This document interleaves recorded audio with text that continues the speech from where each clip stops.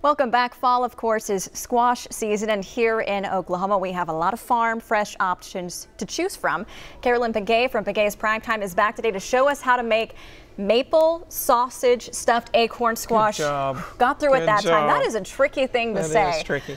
Well, there's nothing that screams fall more than squash. Than this. Yeah, fall and I was squashes. saying earlier, this just smells like Thanksgiving. It's here already. It has a lot of those kind of flavors and a lot of those kind of hints and things. And we were discussing a little bit about it's a little difficult to use the fall squash because they're such a tough texture. Right. But what I have found on these is you basically treat them where you put a slit about every other one, put it in the microwave for about 7 minutes. It's nice and mellow. You can slice it, take the seeds out. Super easy. It's like a baked potato. It's like a baked potato in the same realm. And we kind of, we don't utilize this vegetable as much as for a side as we do a main dish. So that's kind of what I wanted to bring it in today. So with the idea of the maple sausage, you know, going along with the fall flavors and so on and so forth, you can buy maple sausage in grocery stores, but if you want to just get some plain sausage, add some maple syrup to it. Either way works, whichever way you want to do it. Whatever you want to do. So the stuffing simply it's got the sausage in it, it has panko. Oh, I just lost that one. We'll just leave that. Yeah, we'll leave that there. We'll get that, but we're not going to use that. We're not going to use it. And we've got panko and Parmesan.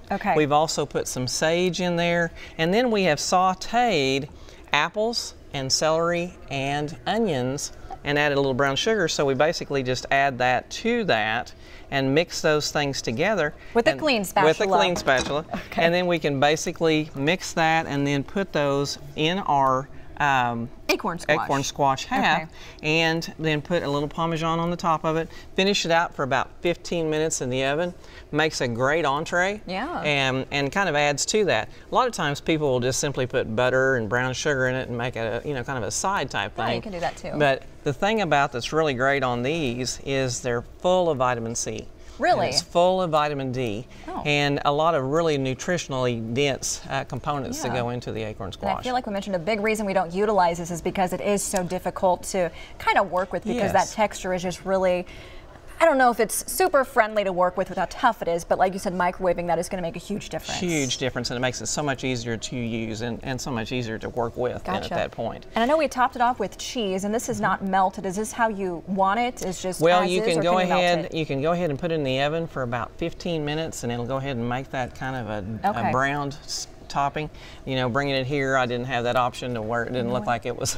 That's okay. It was already worked to death, you know. So this is the concept. But it's a nice little accumulation of fall things. It's pretty easy. You can get it done pretty quickly, and you know it should kind of broad span lots of people's appetites. And I'm going to say, if you live alone, you have 2 meals to go. I didn't realize how soft this would be after you microwaved it. That's just an interesting texture. And it makes it much easier to work with for sure. Well, and it smells delicious too.